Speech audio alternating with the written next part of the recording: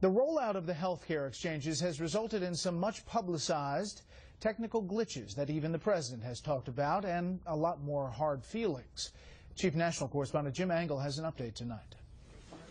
One person in the group who emerged with President Obama recently as examples of those who'd benefit from Obamacare told the Washington Post she hasn't been able to get on the website to sign up. But others who've gotten letters from their insurance carriers telling them exactly what they're getting aren't happy about it. My premiums would increase approximately 61%.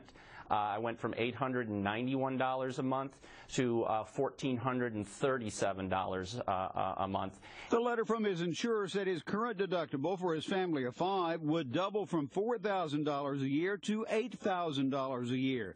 Even though that's for the least expensive option under Obamacare, he says his additional payment of $550 a month will give him a plan that is no better, except, he said, it carries a benefit his family doesn't need: maternity and newborn care. My wife is 58 years old, and our youngest child is soon to be 18. We'll be having no more children. That's not a benefit that we would ever purchase, nor need, or be able to use. He's almost 60 and makes too much to get any subsidies, but those his age aren't the only ones affected. Young people, especially young men, face huge premium increases. We said, let's look at what the lowest cost bronze plan is and compare that to the lowest cost plan that I could buy today.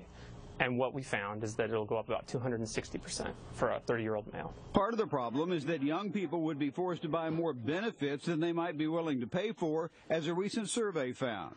For young adults, if they saw a 30% increase in their insurance premiums, these are the ones who already had coverage. 5% of them said they would drop coverage. And only 2 states in the country have rate increases for that age group lower than 30%.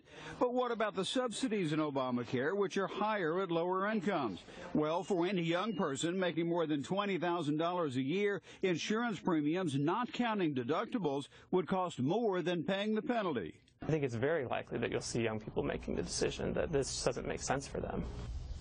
That's critical because the administration is counting on signing up enough young, healthy people to offset the cost of the older and less healthy.